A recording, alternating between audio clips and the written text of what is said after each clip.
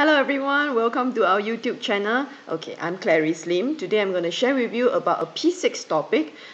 It is actually energy that I'm sharing, but I would like to put energy and forces side by side because this is the two most challenging topic for children, and I'm sure some of you who has already learned that in school do find it very challenging as well, how to differentiate each one from the other.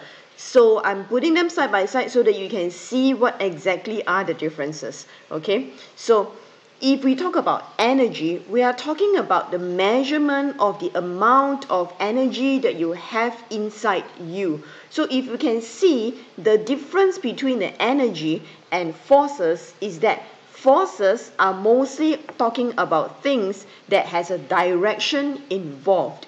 Energy does not have directions involved. What do I mean? So for example, if we talk about energy, we talk about kinetic energy, movement, anything that has got to do with movement. As long as something moved, there is kinetic energy involved because that is what is contained inside it.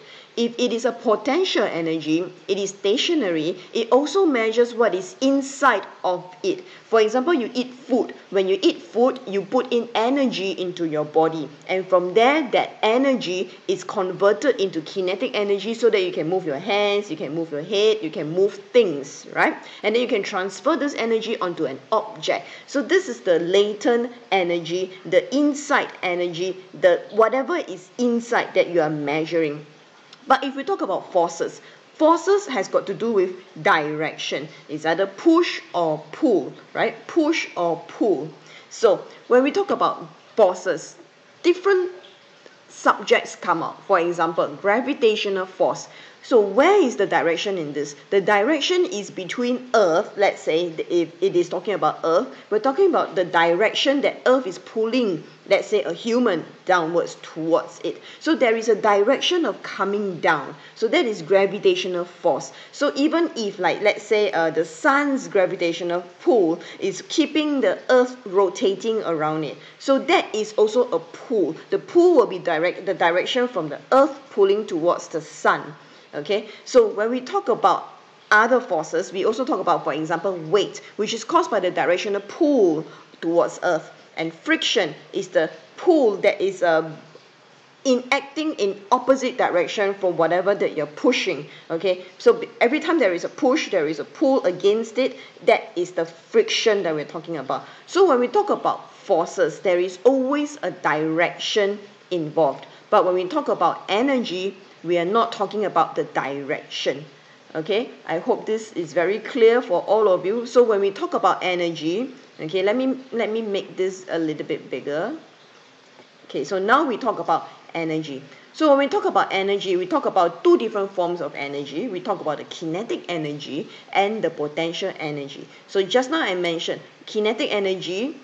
It's about the measurement of energy when in motion. So the faster an object, the greater the kinetic energy. So you can imagine, because if you run fast, the faster you run, the more you hit against something, the more painful it becomes. Can you imagine that? So that is why the faster an object, the greater the kinetic energy. So kinetic energy of wind and running water is often used to do work. So these are all the key things that you need to know for this subject. Okay, so these are all keywords. In I Love Learning, when we teach science, we don't try to teach you too much and it becomes very confusing. We teach you exactly the keywords you need to know so that you know how to apply it onto your answer. Okay, so wind turbine is what makes use of the wind to generate electricity. Okay, so wind turbine and dam makes use of the running water. So they convert the gravitational potential energy in terms of the wind and the running water. It changes into kinetic energy, therefore producing electrical energy. Okay, so what about drill? Drill uses, for example, okay, it uses electrical potential energy because there is the electricity inside. So this electricity, before it does anything, it is definitely a potential energy. So once it starts turning that thing, motion is involved. The moment motion is involved, kinetic energy is produced. Okay, and it is a conversion from the electrical potential energy. So what is potential energy? Then potential energy is energy stored in an object due to its position, and it does change. It changes according to height and mass. So the higher the object, the greater its gravitational potential energy. So you can imagine the aeroplane in the sky has got more GPE than the same one on the ground. So the higher the mass also, the higher the GPE. So you imagine the empty plane has less GPE than a plane full of passengers. So the mass matters too. So I think if you want to just put it in simple terms for you to understand, so you imagine something that drops from a higher height will fall with even more energy. That means if you fall from 1 meters from the slide, from the ladder, okay, 1 meter, you fall from the ladder 1 meters down to the floor, it is painful. But if you fall from a 3 meters ladder, it might be even more painful. Okay, you can imagine that, you can use that as an example to understand what is the difference between gravitational potential energy. Okay, so the higher the object, the more the gravitational potential energy. Okay, so chemical potential energy. So chemical potential energy is released by chemical reactions. It can be batteries, for example. So there's chemicals inside the batteries. So the chemical potential energy in batteries will be converted into electrical potential energy. So this is something that you need to remember. It can be food as well. For food, you eat the food will have the chemical potential energy in it, and therefore after eating it, it gives you energy, and from there you convert the chemical potential energy into kinetic energy. Okay, there is also the elastic potential energy. The more you pull, the more the elastic potential energy, and when you release it, it releases in the form of kinetic energy. Okay, for example, like stretched bow and arrow, and a weighing machine. Okay, so electrical potential energy is just we mentioned above, the drill. Okay, so computers, calculators, refrigerators, all this converts electrical potential energy into kinetic energy, into other forms of energy like light energy, sound energy. Okay, other forms of energy includes, there is solar energy, light energy, electrical energy, sound energy, nuclear energy, heat energy, but they are not included in this chapter. Okay, heat is actually studied in P5. So energy can neither be created nor destroyed. It can only be changed, converted from one form to another. So heat energy is always produced when heat conversion takes place. Okay, so heat conversion, heat is like a byproduct, right? Okay, now let's take a look at some of the common questions that you will always see in your test papers. Okay, so in this one, Lizzie just bought a wound up toy car as shown below. She gave the toy car several turns on its keys and noted down the distance it moved. So she tabulated the results in the table below. So what you will be able to see is that the more turns you get, the more the distance moved by the toy car, okay, in terms of centimeters here.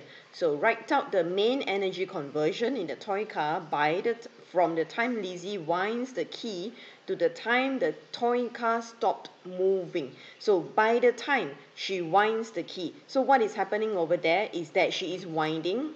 So the main energy conversion from the time Lizzie winds the key, that means you can skip the potential energy and go straight to the kinetic energy, because it's talking about her winding it already. Okay, so we will start from kinetic energy and then we will end off with the elastic potential energy. Why so? Because by the time you turn, you're transferring the energy of the kinetic potential energy to the spring, and the spring will contain the elastic potential energy. Okay, and then therefore after you release it, the car moves, and that will be kinetic energy. So how would you write it? It will be the kinetic energy from the winding, and then it is converted into elastic potential energy, and then it is converted into kinetic energy once again. Okay, so when does the toy car have the greatest potential energy? At which point? It will be at the point when Lizzie turned all the way to the end, at the point before she released. that will be the time of greatest potential energy. So how would you write the answer out? It will be at the instant when maximum number of turns was given to the toy car before releasing the key for the toy car to move. Okay, so that will be the answer. Let's try another one. So this is a catapult, common question for energy. So you have to be able to recognize that this is an energy question, because the question actually asks us, where did Kelvin get the energy to pull the rubber ball backwards? So where did Kelvin get the energy? Kelvin, human being, gets the energy from food. Okay, so that's a very simple answer. So Kelvin got the energy from the food that he ate. So state the energy conversions from the point when the ball is released, the point where the ball was released, to the point when the ball hits the ground. So at the point where the ball is released, what is that? That means it's completely having the elastic potential energy already, isn't it? It's not asking you about how he is pulling, so you don't have to start from kinetic. It is from the point when the ball was released. Okay, so that means he is pulling it, holding it there. So that energy will be the elastic potential energy.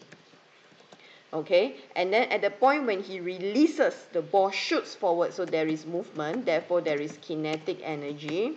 And if you are required to write down your own energy conversion formula, usually put in the heat energy and the sound energy, because this will be the byproduct. Okay, in this case, when you hit it, the ball hits against the ground. So when it hits against the ground, friction will cause the heat energy, and then there will be a pop sound. So that will be the sound energy. Most of the time, you will need to put in this heat energy and sound energy. So why is it that above this one we do not need to? Because it is asking you for energy conversion. If you want to, you can also put the sound energy and the heat energy behind over here. Okay, the sound energy and the heat energy if you want to. You will not be marked wrong. In fact, that is the perfect answer. Okay, but if you don't have it, usually it's fine. But to be safe, put it in. Okay? So, using the same setup without changing anything, what can you do to increase the distance traveled by the rubber ball? Very simple. You know what energy means. You know what elastic potential energy means. The more you pull to the back, the more the kinetic energy will be released. So how do you answer that? And how do you explain this answer? So basically, you will need to say, using the above setup, so one can increase the stretch of the thick rubber band in order to increase the elastic potential energy that is stored.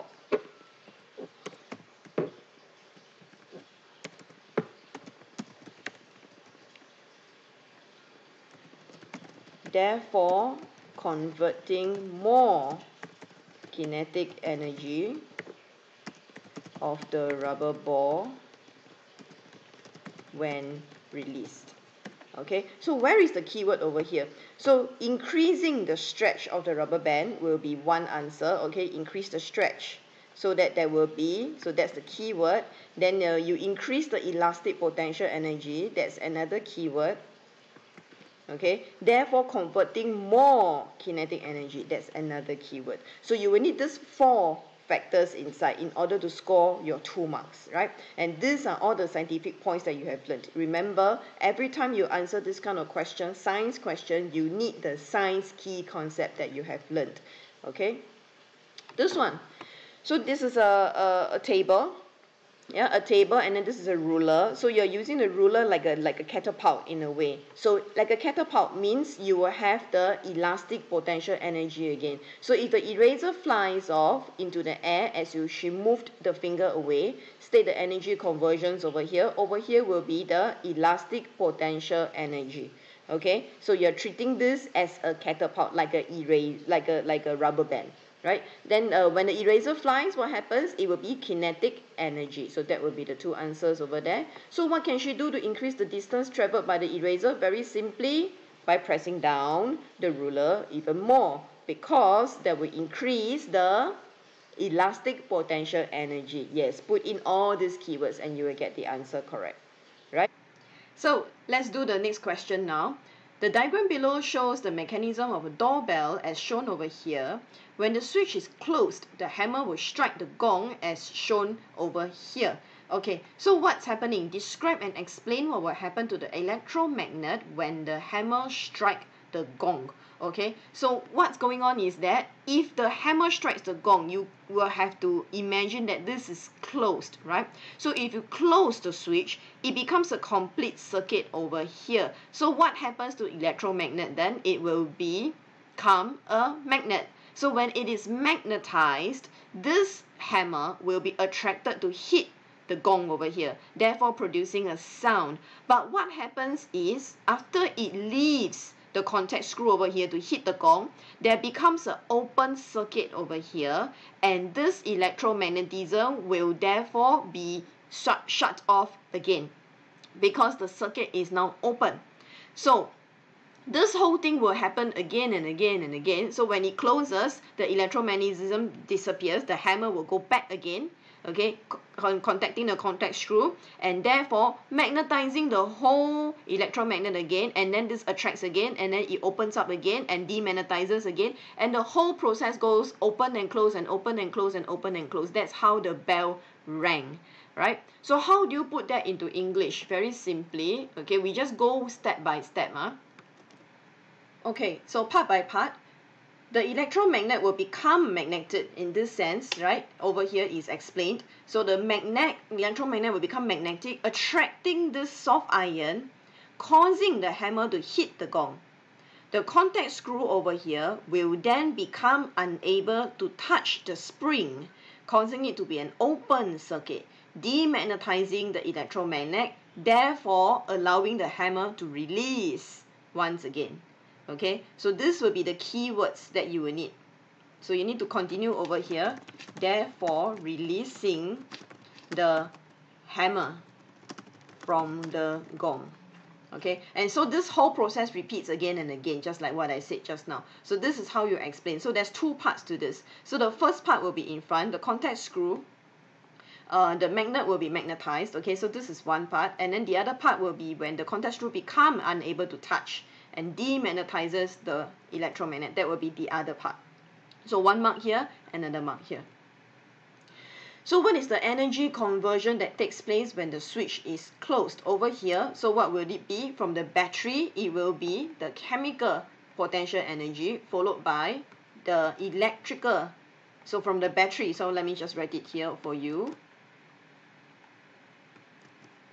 From chemical potential energy, battery, it converts into electrical energy, and then creating the motion from the gong. That will then be, as long as there's motion, it is kinetic energy, and therefore producing the sound. If there is another box, it will naturally be the heat energy once again, because sound and heat energy always comes together. But they don't have the box, so no problem, just leave it out. Okay, heat energy is just a byproduct, right? Okay, let's go to the last question. So Zina arranged an equal number of similar books in two identical bookshelves, A and B, as shown in the figure below. He tilted each bookshelf forward in the same manner of different angles and counted the number of books which dropped from them. So imagine this whole thing coming forward, okay, tilting this way. The bookshelf is tilting downwards this way with all the books over there. So when the angle that the shelf is tilted is at 10, the number of books that dropped from A is 0. But the number of books that drop from B is actually 2. Because I think you can see that obviously there is more books on top at the higher level of bookshelf B than A.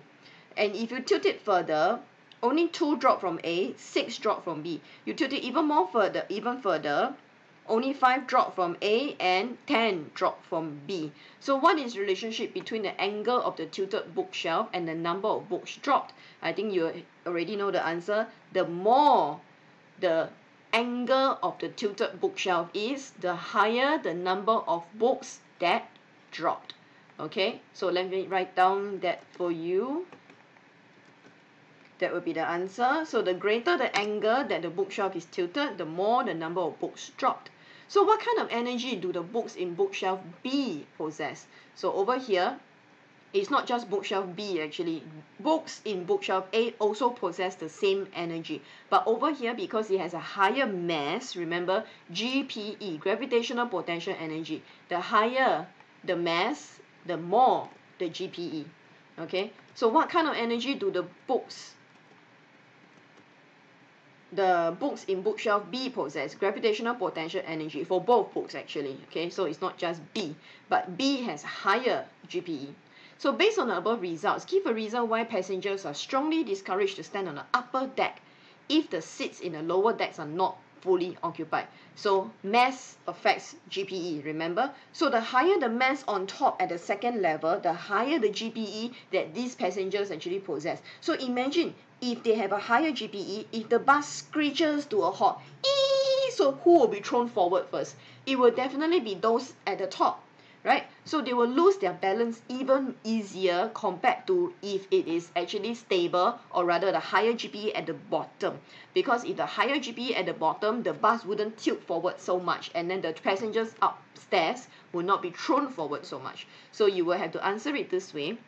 As they possess more gravitational potential energy when standing on the upper deck of a double-decker bus, when the bus screeches to a halt, the people standing on the upper deck will have a greater tendency to fall and injure themselves.